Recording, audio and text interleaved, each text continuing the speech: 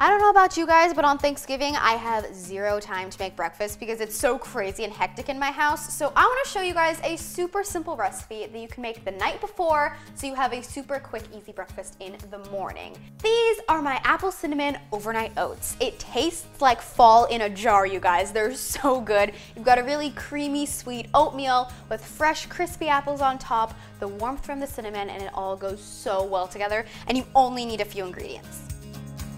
Starting off with some almond milk. You can use regular milk if you want, but I try to stay away from dairy. Then some rolled oats. Make sure they're not steel cut oats because otherwise it's not gonna absorb the milk and make it thick enough. Some honey for sweetness. Some chia seeds. This is also gonna help thicken it up, but they're also super good for you, so it's adding a superfood in as well. Cinnamon, it's like the fall flavor, so we need that. Then to top it off, we're gonna add on some slivered almonds for some crunch. And we're also gonna add on some chopped up apple for the apple cinnamon aspect of it.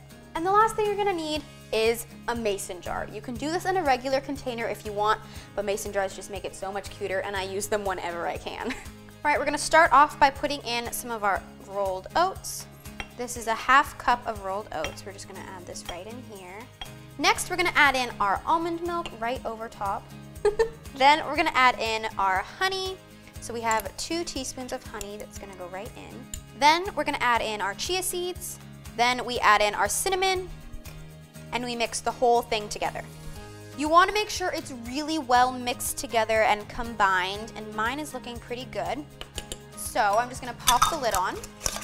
We're gonna stick this in the fridge overnight so that all the flavors can melt together. The oats are gonna absorb all the milk and become really thick and creamy, and it's gonna be perfect. So this is my breakfast for tomorrow morning, but last night I actually made another batch right here, and as you can see, it's thickened up for sure. And now we just gotta add on our toppings and then taste. The thing about the apple is you can totally peel it, but I think the red color is so gorgeous and I wanna keep it. Plus there's a ton of nutrients in the skin, so why not? And we're gonna cut it into really small bite-sized pieces.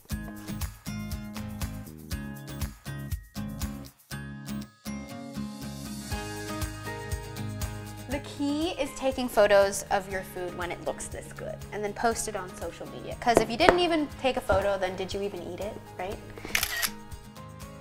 Now that you've taken your photos and we're about to taste, it is time to mix it all together so that the apples and almonds get evenly incorporated. Look at that. You can already see how thick and creamy it is. And now is the time where if you want it a little bit looser, you can add in some more almond milk if you want, sort of in like a cereal-esque way, but I like my oatmeal and my overnight oats super thick, so this is like perfect for me.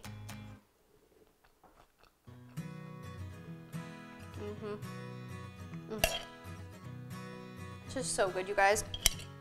It's amazing that without even cooking this oatmeal, it's still super thick, and it's creamy, and the oats have absorbed all the almond milk and all of that cinnamon flavor. The apples add this amazing fresh element on top. You've got the crunchy, nutty almonds. And literally we just added stuff into a jar, you guys. How easy is this breakfast? So whether you make this for Thanksgiving morning or even just a school morning, it's gonna be so helpful because literally you do all the work the night before, and in the morning you just grab it and go. It's gonna give you a ton of energy, and it's perfect for the fall weather.